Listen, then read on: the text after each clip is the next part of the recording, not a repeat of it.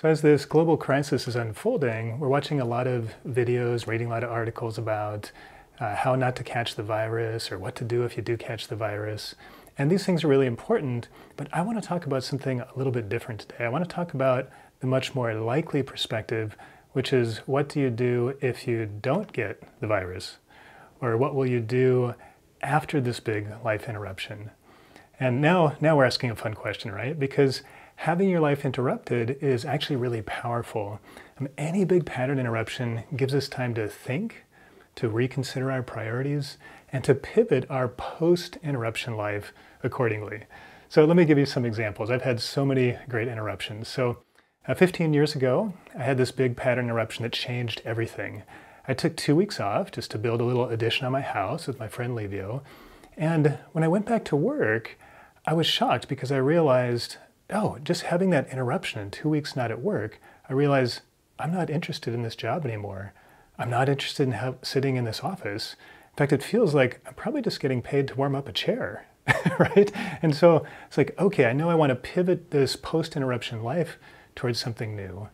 So I was asking myself, okay, what do I want to do in my post-interruption life? I don't want to go to the office anymore, so that means some kind of work from home. I want to live somewhere really beautiful and inspiring.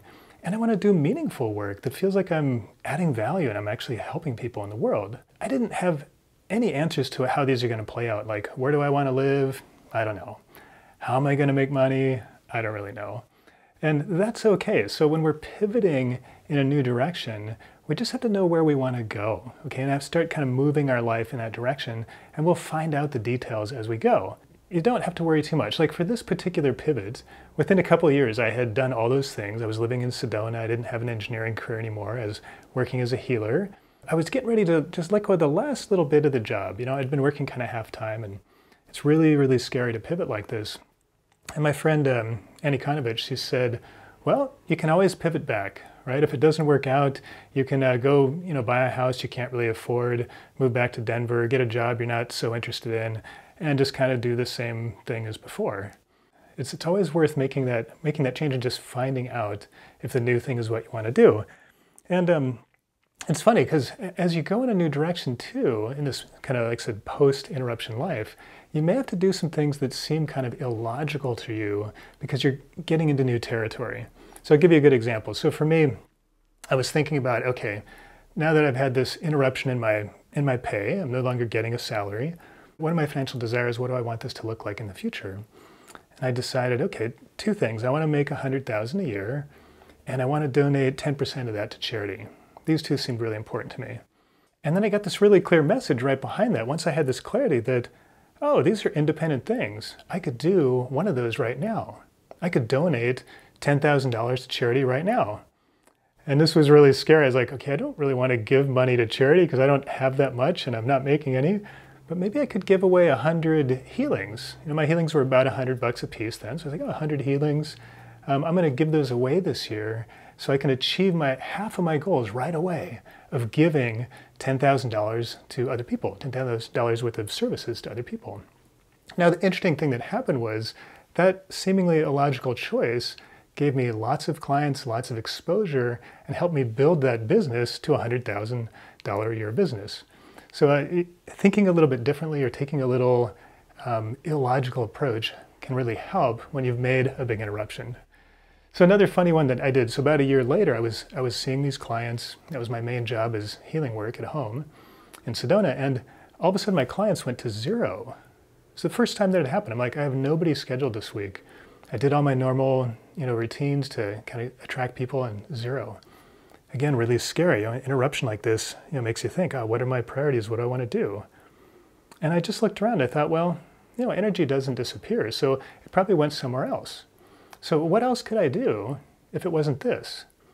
And I thought, well, I do have an invitation to go start traveling. I've got clients that have asked me to come to their place and work with them in their business, in their home, and their families. That began this many-year journey of traveling and healing and teaching.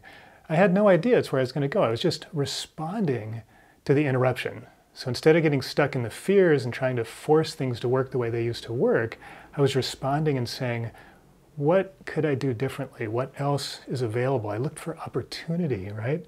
Interruptions are always huge opportunities. Another big one I had was, when I met Hisami, my wife, and I got married. This was a huge interruption for me because I was traveling around the world and teaching, and I was kind of starting to get some traction in this teaching career and speaking career. But when I met her, I realized I just want to be with her. And she lives in Japan. I wasn't really thinking about moving to Japan ever, but here I am living in Japan 10 years later, right? So this huge interruption, very unexpected, and didn't seem like the best timing, but I couldn't complain, right? I mean, my priority was I wanted to meet this fantastic, beautiful partner, and I met her, and we got married. So I made a pivot. Okay, I'm going to move to Tokyo. I don't know what that's going to mean. I don't know how it's going to play out. I don't know how my financial situation is going to look. I don't know exactly what I want that post-interruption life to look like. Soon after I moved, we had this really big interruption because I moved here in the beginning of 2011. So within a couple months, we had the Tohoku earthquake in Japan, this big tsunami. Fukushima was having a nuclear meltdown. For that first month, we were having 2 aftershocks a day in the 6+ range, right? That's huge. That's a huge interruption. And it really made me think, what's important to me right now? And I realized the most important thing was living my life today, rather than living my life for tomorrow. So instead of planning and taking action that'll get me a great future, I want to live my life today. Because there's really no guarantees, right? And we're seeing that a little bit right now, right?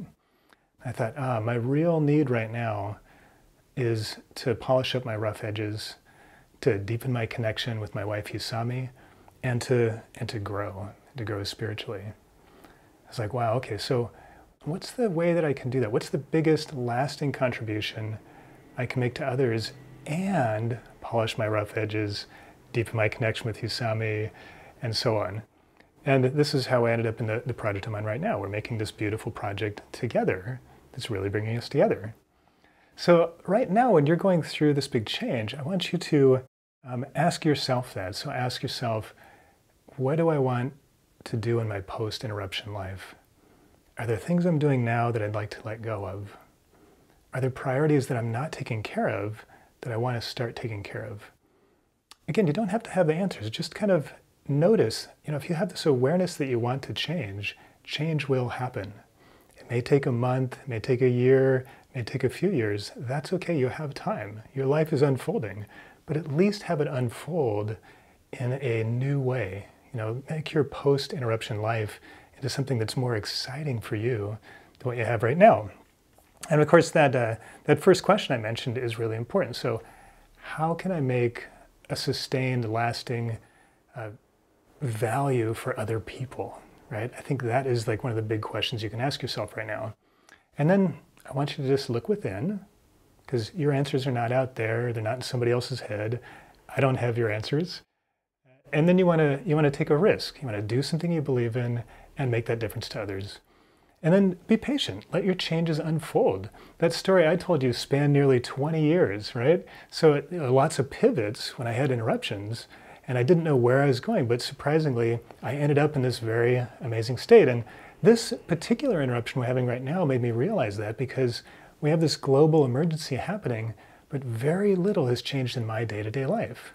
I'm already living a post-interrupted life. I work from home, I collaborate with others remotely, I work on what I believe will make the biggest impact on others, and even though I work a lot, I never get paid for any of my hours. I only get paid if my efforts help people, right? And that's the way that I want to do it. So, I spend, honestly, most of my time just focused on growing up, deepening my relationship with Hisami, breaking my natural tendency to think too much and to measure myself by everybody else's values. In short, I'm really enjoying my life and doing my best to help others. And you can do that too. Use this interruption as an opportunity to pivot. How do you want to pivot your life? Not tomorrow or next week, but in the big picture, how do you want to live? And again, I can't tell you, no one else can tell you that, but you can look within and you can discover that for yourself. It may take a little time, a little practice, but you have that right now, right? You've got some extra time. So why not use that time wisely? Turn your awareness within. It's really easy. You can just close your eyes, breathe, relax your mind, and connect with your inner truth. It's there inside you. Enjoy.